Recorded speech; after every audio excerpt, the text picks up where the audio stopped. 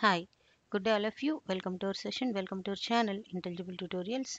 In this today's session now we are going to describe about the new way of strong slot filler structures, that is scripts. Actually there are three kinds of strong slot filler structures as I explained in the previous videos, in my previous videos. Just to go through that. So one of them is the conceptual dependency. This thing already we have completed, and now the second one is nothing but the scripts, and third one is the CYC. So now we are going to talk about the scripts. So conceptual dependency I explained on the board regarding the examples. Now I'm going to explain the scripts now. The second strong slot filler structure of knowledge representation of the second unit of the artificial intelligence. Okay, so now we are going to talk about the scripts. Actually, scripts was invented in 1977 by Shank and Abelson, these two name of the scientists. Okay, and it is also defined as one of the way or one of the structure to represent the knowledge. So it is one of the most widely used mechanism for representing the knowledge, such as weak slot filler structures, frames, and semantic nets and conceptual dependencies what we have discussed here. Also it is one of the thing to represent the knowledge. Okay, so again we will describe that script is another way of the definition for the script is it is a structure that describes a sequence of events of particular context.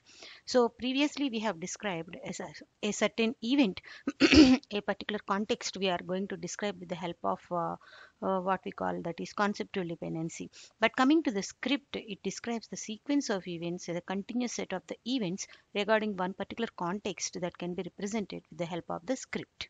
Okay, and these are frame like structures and represent whatever the events that are commonly occurring, whatever the things that going happen commonly in such a situation or particular context and experiences. And for example, shopping, movies, going to movies and shopping in a market, and if we want to have some food items, we are going to restaurant to eat something, and to deposit something or to withdraw something, we are going to bank towards. All these are certain kind of the events, and these events are not only ended with one single event. These are nothing but having a multiple number of the events. Okay, so now we are going to talk about the script, a continuous set of events or the sequence of events. And it is also contain a set of slots of information and contained in it. The slots of information is obviously called as the knowledge. And there are various components of the scripts are there. So what are the various components of the scripts now we are going to see. Obviously the first name of the script will be there, that is the name of the script, here it is represented. And the second one is nothing but track, that represents the special situation or specific variation. That means any tracking situation will happen, any special situation will happen, or any special variation will happen, that can be used with the help of this track component. And the third one is nothing but the role. So what is the role here? It is actually the roles means who are the people involved in that particular context or in that particular event which are described in the script. The roles of the people, what are the roles of the particular people in the given script. Okay, and next one is the entry condition. So what is the meaning of this entry condition? Okay, so it is a required precondition or pre-situation to execute the script. So to enter anything, to execute anything, what is the required condition, what is the precondition, that is called as the entry condition. And the next one is props. Props means non-live object. It's not a role or it's not a human, it's a not there lively, it's a just like a non-live object involved in the script. And the scenes are nothing but the actual sequence of events that occur, that can be described as the scenes, scene 1, scene 2, scene 3, like that. And the final one is the result. So what is the result? Actually, after all the conditions will be satisfied, all the conditions will be true after the events are described, and for the script, what is that particular script that is occurred, that's called as the result. So these are 7 kinds of the components what we have discussed in the given script. Okay, and now we see one simple example, that is John went to the restaurant last night. He ordered for large steak. This is the first event. Let us see. John went to the restaurant last night is itself is an event. Okay. And now coming to the second one is the he ordered See, this one is the, and second one is he ordered for large steak. So this one is also one of the thing, one of the event that happens continuously. When he paid for it, he noticed that he is running out of money. So whenever he want to pay the money, he put his hand in his pocket. He paid. He noticed that running out of money, and he hurried home since it started raining. Okay, so. So he went to the home. While we want to go to the home to pay something, the rain is started. So what is the question? Did John ate the dinner or not? He paid or not? All these questions will arise with the set of the sequence of events. So these are the set of four number of the events that continuously happens in particular script. Okay. So now this can be described like this. Let us see. See here, the script is divided into, the entire script page is divided into one, two, three. This is the first one, and this one is the second division of the page, and this one is the third division of the page, and this one is the fourth division of the page. Now look at the first division of the page. The script name is the restaurant, and what is the next one here he has given it is, see, the track is nothing but coffee shop. Okay, so the props are nothing but non-live objects, those are tables, menu, food, check, money. Okay, so track is nothing but coffee shop, that is. And what is the track actually we have seen in our previous special situation, specific variation. He wants coffee, so the track is nothing but coffee shop. And now coming to the next one, that is roles. The first role here is the customer. Okay, so second role is nothing but waiter, and third role is nothing but cook, and fourth role is nothing but cashier, and fifth role is nothing but owner. And scene 1 is described as, in the coming to the division number 2. Now see, let us see scene 1 entering, that is this patrons into restaurant. S is customer. Here we have described here S is nothing but customer physically transferred into restaurant. He make a move into the restaurant. S attended eyes to the tables. The second one, see here, this one is the first one.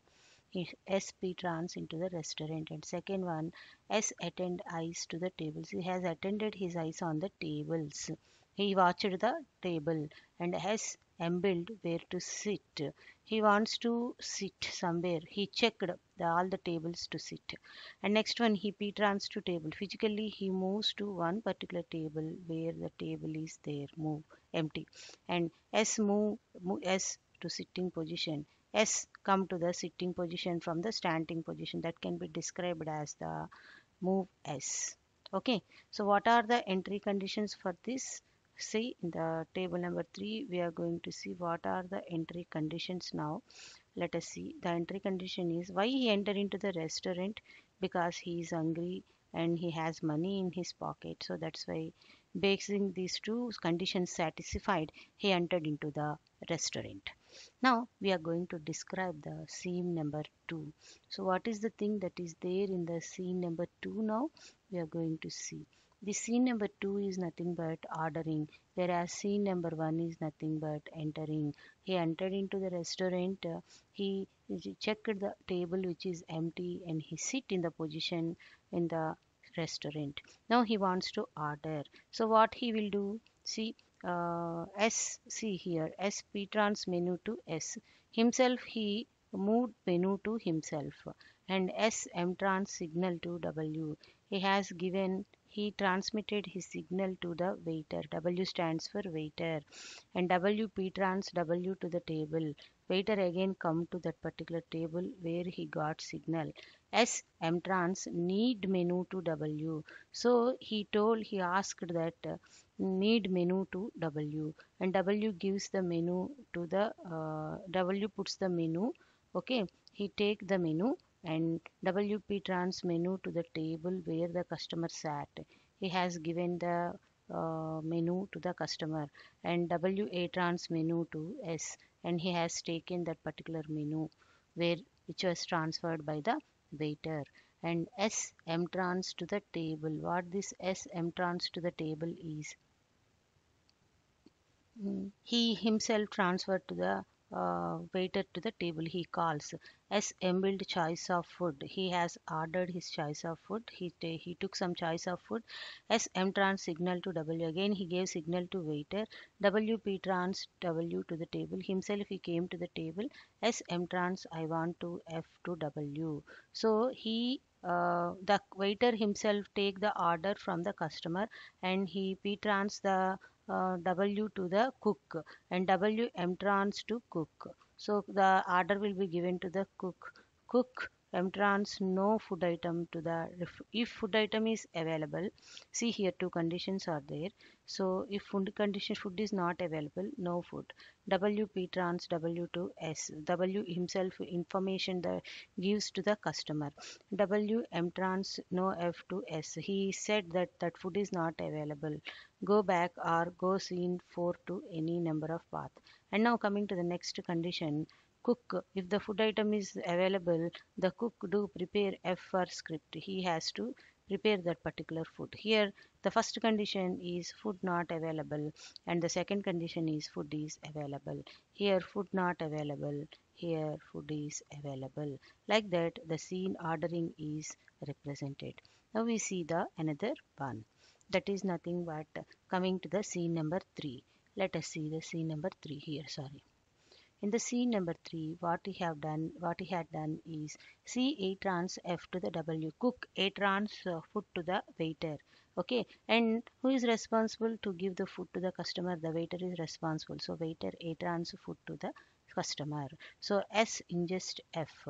So he has taken himself to the food inside him.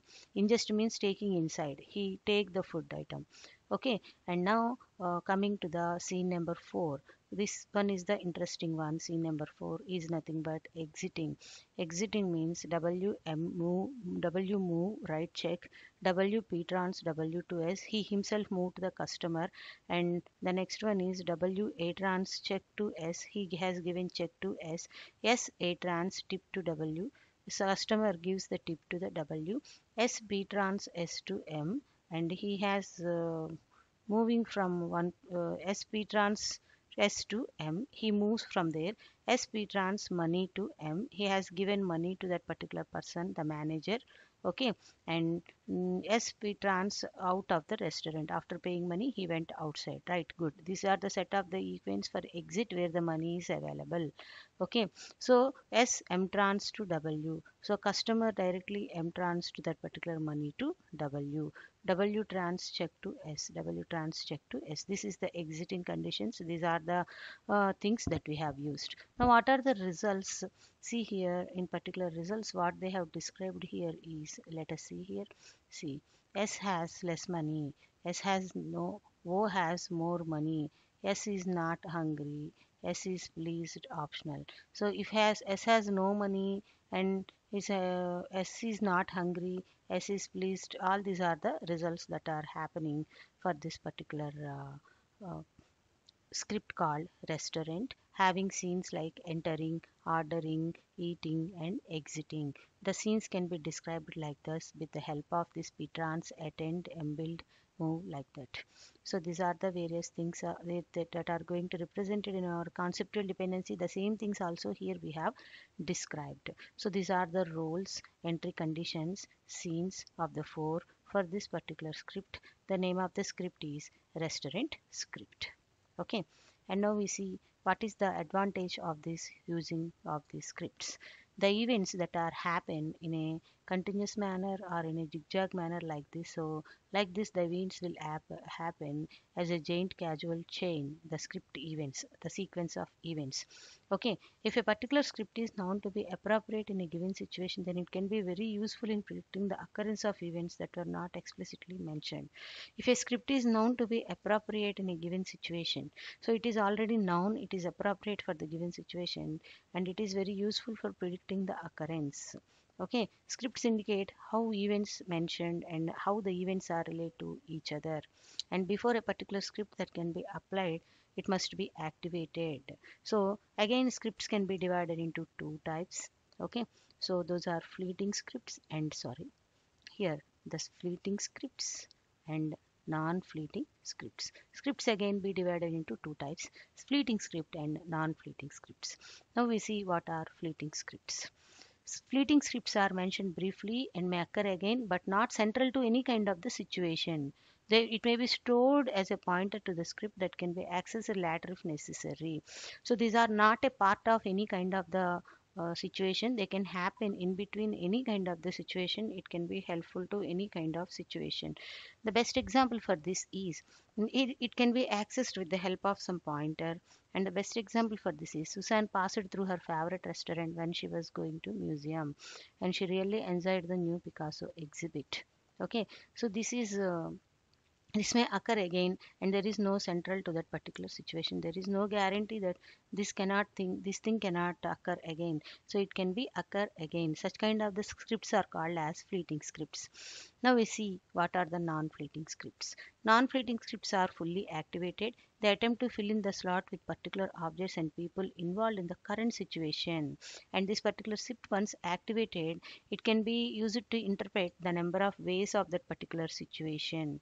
And the most important of this particular non-fleeting is the ability to predict events that are not explicitly observed. So it has the ability to predict the events which are not explicitly observed. Non-fleeting means they are involved in any kind of the scripts, where our fleeting scripts are not involved in any kind of the scripts. They can happen anywhere. They can be reoccur also, and they can be accessed with the help of pointer. They can be stored with the help of stored as a pointer to the script, so that they can be easily accessed anywhere. Whereas non-fleeting is they refer to particular context and particular objects and particular people can involved in the current situation. And once that particular script is activated, the number of ways are there for interpreting that particular situation. It can be represented or it can be interpreted in multiple number of the ways. So the most important is the ability to predict the events that are not explicitly observed. The ability to predicting the events here it is having which are not explicitly observed. So these are the things, nothing but the scripts. In the coming video we talk about the CYC also. So this is the example of the script I have explained, and these are the examples. These are the casual chain of the scripts where the events are linked in the chain manner, and the types of the scripts are fleeting and non-fleeting scripts.